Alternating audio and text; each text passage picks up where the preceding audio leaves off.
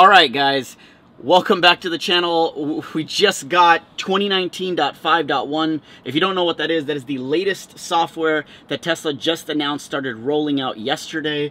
I just received it on my car and we're going to run through it and look into everything that it has to offer, including Sentry mode, dog mode, the blind spot detection, and so forth. So let's take a look at the release notes first. First is all about Sentry mode. It continuously monitors your car's surroundings while it's locked and parked. When enabled, the car automatically enters the standby state with its cameras and sensors remain powered to detect potential threats and trigger an appropriate response, either alert or alarm. Tells you how to enable it. If a minimal threat is detected, such as someone leaning on your car, Sentry mode switches to the alert state, displaying a message on your touchscreen indicating that cameras are recording. I'm sure some of you have seen that image on Reddit. If a major threat is detected, such as someone breaking a window, which is a big problem in the Bay Area, Sentry mode switches to the alarm state. In this state, the alarm activates. The audio system generates a loud and unexpected sound. The message on the touchscreen increases maximum brightness, and you receive a notification on your mobile app. To save the video clip captured in Sentry mode, it's basically just like normal dash cam. You go ahead and hit the camera button on your top right screen, and it will save it. It does require you to have at least 20% battery to operate. If your battery falls below 20%, Sentry mode will be deactivated, and you will be alerted from your phone. It does note here that Sentry mode is designed to enhance the security of your car, but cannot protect your car from all possible threats. Shameless plug, drop lock. Alright, so moving into dash cam. Dash cam now, instead of just the front camera, you get access to the side cameras as well, which is awesome, but you don't get access to the rear camera. Then there's also dog mode. This is awesome. Dog mode keeps your pet comfortable while letting people passing by know that they are safe and the climate is on. It will also show you what the temperature is, and it tells you how to enable dog mode. There's also blind spot warning chime, so now not only do the side lanes show up as red, but it will also alert you with an audible alert. And auto folding mirrors based on location. So now when you arrive home, your mirrors automatically fold when you get home. So let's take a look at this. Okay, so the first thing we're going to look at is under controls, under settings, safety and security. If you scroll all the way down, you're going to see the first one here is Sentry mode. If we go ahead and click on the eye, it gives you a lot about Sentry mode, allows your vehicle to be aware of its surroundings while parked by using its sensors, microphones, cameras, and computer. So this is interesting. While active, Sentry mode evaluates the risk of theft or vandalism and records video, activates visual and auditory alarms, and sends you mobile notifications as necessary. And then it tells you that you need at least 20% or greater. So let's go ahead and turn on Sentry mode. Okay guys, so I activated Sentry mode. You're probably wondering why this is covering up the side camera. Well, Sentry mode utilizes the front cameras in the windshield as well as the side marker cameras. I've covered this up so that I can move here without triggering Sentry mode, and I can show you how exactly Sentry mode works. I'm in an area where the front camera can't detect me, but if I take this off, I just want to show you the angle at which Sentry mode detects you at. As I move back, and if I'm in next to the car like this, you'll see Sentry mode was triggered. You can tell because the headlights flash, and then if you come on right over here, for those of you who have seen it, this is what the screen looks like. I've rolled down the window so that way you can actually see the screen instead of seeing the reflection. Now, with Sentry mode activated, motion inside the car does nothing. There is no motion detection. So if you leave your window open and someone reaches in and does whatever they have to do, nothing will happen other than you being left with some nice footage of the criminal doing that from the cameras. Now that it's activated, let's just go ahead and stick this here. I gotta be ready to turn off the alarm, but let's say if somebody the car does talk about leaning on the car, oh, that's to turn on Sentry mode, but let's say the car was being rocked. Nothing happens. But the minute you want to, I'm not gonna break my glass, but if it detects any banging,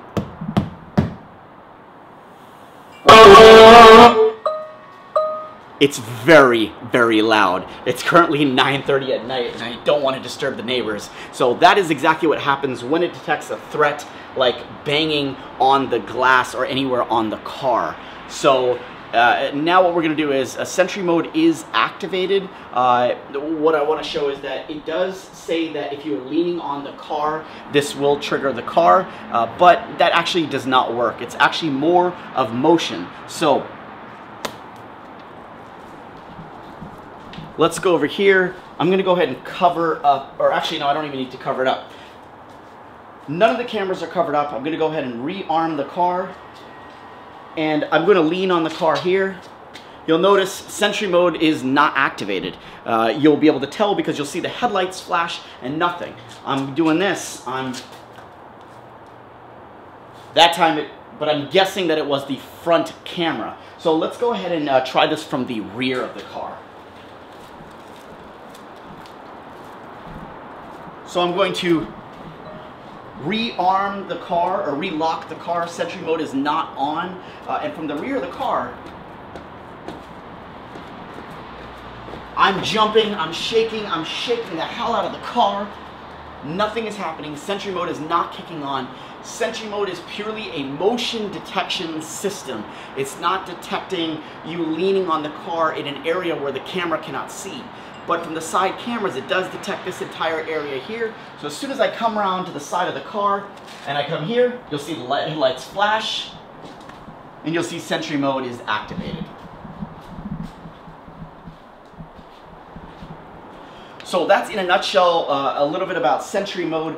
We did a live stream a little bit earlier and some of the questions were, you know, covering up the camera. That is true. If I do cover up, let's try this out. What I'm gonna do is I'm gonna unlock the car and relock it. So Sentry mode is not active right now. If I was a burglar and I was approaching the car from this angle, I could come right here, cover up the camera, thus now no longer being detected anywhere from the side of the car, and do whatever I wanted with the car. But as soon as a threat is detected, Sentry mode doesn't come on, but the alarm system will trigger, and I'll show you that. Obviously, anywhere you could bang the car, glass, side. So what just happened is the alarm came on, but there's no sound. And this is a bug that I've noticed as my initial testing is if the alarm goes off, I disarm the car and walk away, thus arming the car again, and a threat is detected. The second time, no sound goes on with the alarm system. It just triggers the white bright screen. So this looks to be a bug that will probably be fixed in the next update. Okay, so Sentry mode does also use the front camera, and I'm going to show you that right now. So as I'm walking near the front of the car, you can see the distance from how far away from the car I am. This is pretty much a normal distance, but you can see it triggers right here. I'm about maybe a foot away from the car, and Sentry mode is activated. You can tell because the headlights blinked, and Sentry mode is on the screen. Okay, so right now we're gonna simulate, because it's really loud, I wanna give you an idea of just how loud the alarm system is, but I'm gonna have to roll up the windows, and I put my cameraman inside the car, and we're gonna roll up the windows and enjoy. Thanks. Enjoy getting broken into.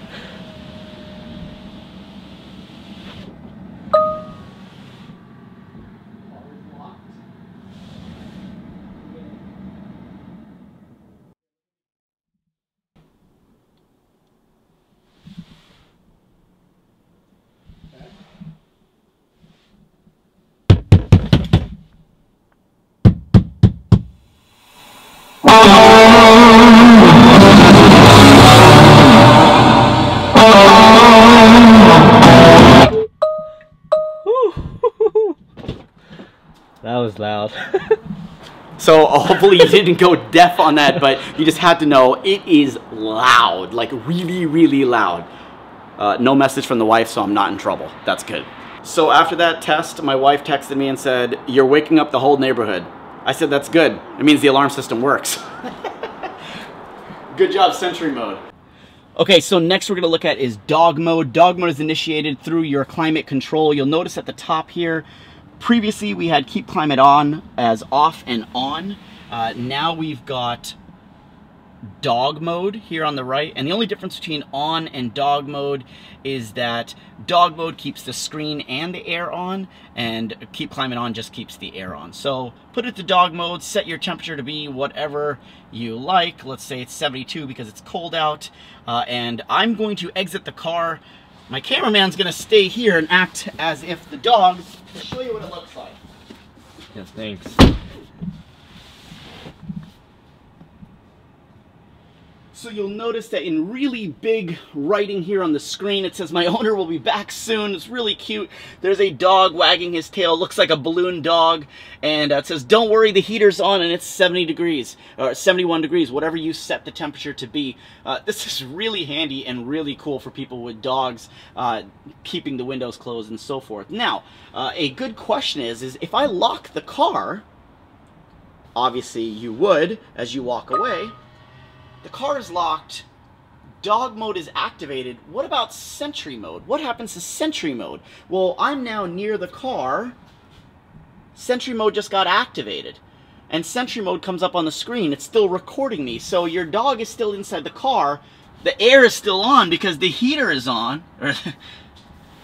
And I can feel that. So it's still in dog mode, but Sentry mode got activated. So they both go hand in hand and they both work, which is great. If I leave away, Sentry mode has a timeout of 1 minute. So after 1 minute of no motion detected from the side or front facing camera, Sentry mode will deactivate and it should go back to the dog screen.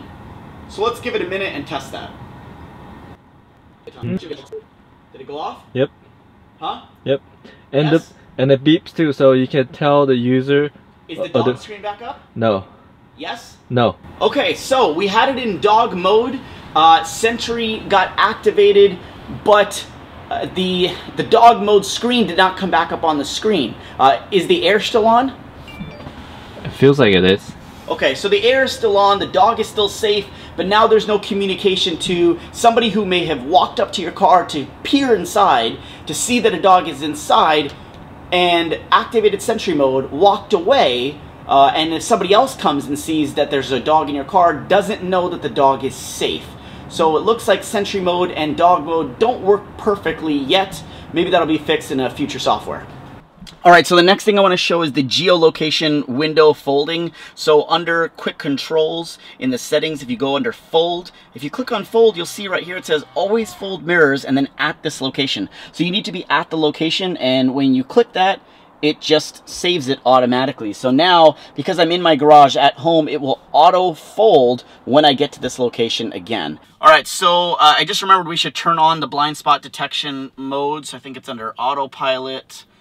And, oh, yep, there it is. And it's actually automatically turned on already, blind spot warning chime. So that's on, so let's go take a drive on Mars. Of course, when I get on, there's nobody.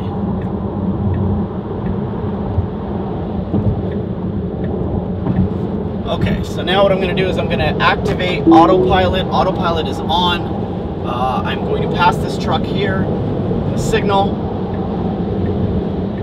There's no sound detected. I'm slowing down. Everything is showing up as red. But, oh, okay, he moved.